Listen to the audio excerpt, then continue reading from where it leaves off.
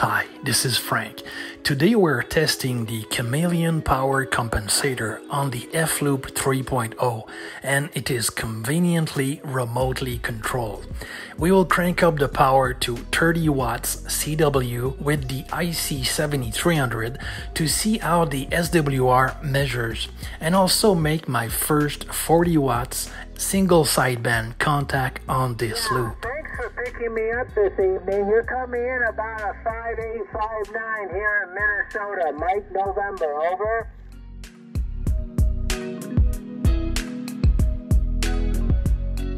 The loop will be at a safe distance of 45 feet. It is connected with a Ethernet cable and the controller can rotate the stepper motor with high precision, which is awesome. So stay tuned.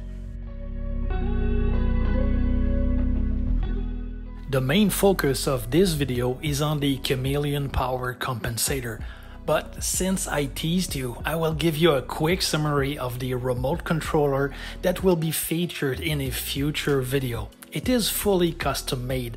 It uses a NEMA 17 stepper motor, runs at 800 steps. The microcontroller is a Arduino Nano connected to an overrated TB6600 motor controller.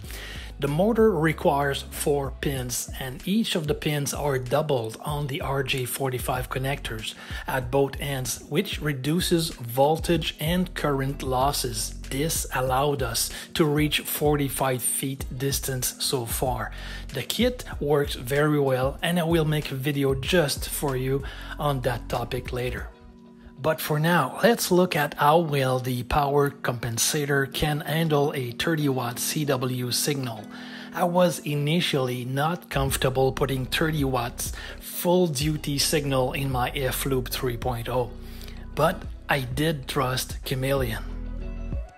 Okay, so now 40 meters, we have 2 watts for tuning, so I'm going to use the up and down button. I'm going to key down, I'm on CW here, I'm in a low speed, so tune we have over 2, so I would go the opposite way, go down, so see how precise it is tuned. So at this point we're going to go to 10 watts CW, key down, then tune, spray down, going to 20 watts CW, key down, no SWR, and 30 watts 0. So 30 watts CW fine tuning. So if I want to go, this is slow speed. When I go here, I'll do back in the center, and now it resets the Arduino to be a standard speed. So you'll see it move faster. See, it's gone. It's coming back. Wait. Okay, now on 80 meters, 3620, 2%, going key down and see how much is the SWR. I'm on low speed. So it was super easy there. So I'm going to get that to 10 watts, key down.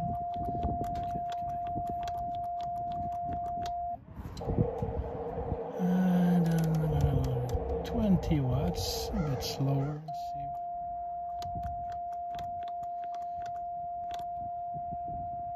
So that's the bottom of it. And then at 30 watts, 1.2 SWR, 30 watts. So working great. I also tried the 20 meter band and it tuned 1.1 to 1 with also 30 watts. So it worked well. Then I wanted to test the single sideband and see who I could talk to with 40 watts. I called CQ maybe 4 times and this nice gentleman responded. Kilowatt Delta 0 Yankee Sugar Whiskey. CQ. Okay, I got a Kilo Delta, come again.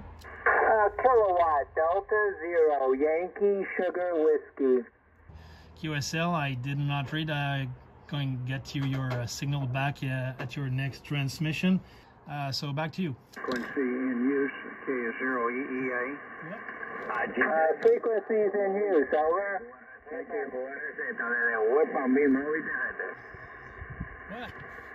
The frequency is in use. The frequency is in use. Yeah, I told him the same thing. Yeah, thanks for picking me up this evening. You're coming in about a 5859 here in Minnesota. Mike November, over. QSL 5859 in Minnesota. QSL, very good. I'm currently at 40 watts with a magnetic loop. So yes, you're a very good. Again, I did not look at the meter. I could say you're about a 9+. Back to you. Yeah, I've used a lot of magnetic loops. Love the antenna. Wonderful antenna. I've probably got about 3 of them. Very nice antennas and work really well if you got low space and unbelievable contact sometimes. Really, really nice what they can do. I always enjoyed them. But anyhow, you're coming in great. No problem at all. Nice, clear signal. Over. So there you have it. If you're still watching, take the time to click the like button. It takes time to make these videos. Liking encourages me to make more. Stay tuned for a future video where I update the remote controller so it can actually automatically tune the loop. Ouais, là, il fait. Tu vois, il est parti dans le fond, là, il était complètement à l'infini, puis il est descendu, puis il s'est tuné. Faut que quand je key down manuellement. I will show you how it works. Until then, good luck on the bands and 73. I'll go to minimal speed. Now you may see it doesn't move, but it does move. I put my hand on it and I can feel the movement. It's super sharp, super micro step, so I can then bit faster and so on. So it's very precise up to full speed that I've set there and then back to normal. So I have a reset button. I can go back to the usual speed. That works very well, so it's easy to tune.